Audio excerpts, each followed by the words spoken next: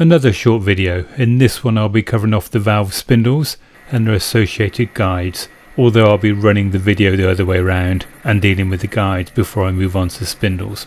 Having said that, the spindle guides really are a simple turning exercise, so I'll just let the video run for these.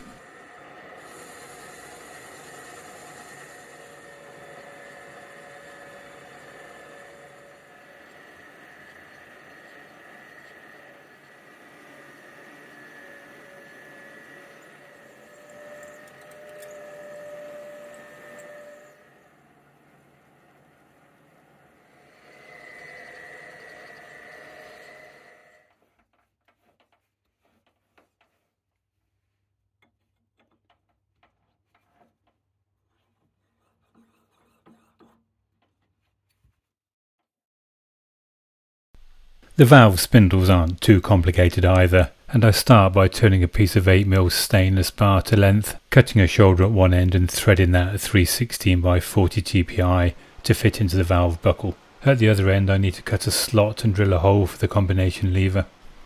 For the slot I use a slitting saw. Before I do the cut I find the top of the bar using a piece of cigarette paper, otherwise known as Rizzlers here in the UK, soaked in oil and stuck onto the workpiece. This is an old engineer's trick that I was taught years ago at college, but I've not seen any videos showing this approach on YouTube at all. To find the end I go with the more conventional approach of just touching off, and then over a series of passes I take the cut down to 9.52mm.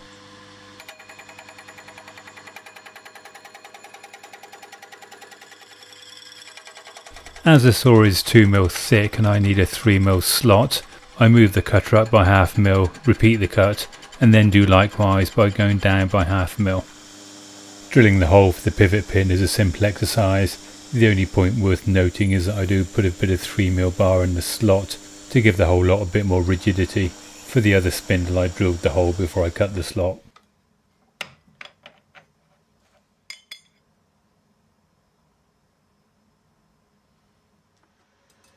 To finish off the profile at this end, I reach for my hardened buttons and files.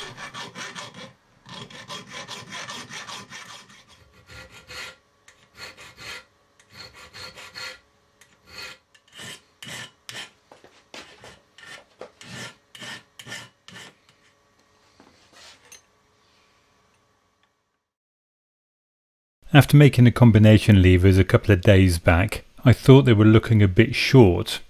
And when I checked against Don's design I realised I'd made a mistake when I converted it into my CAD package.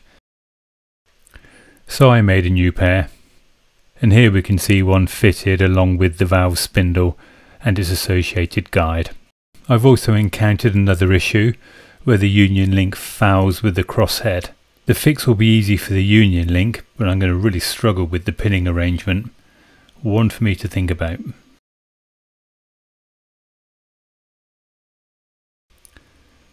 Thanks for watching.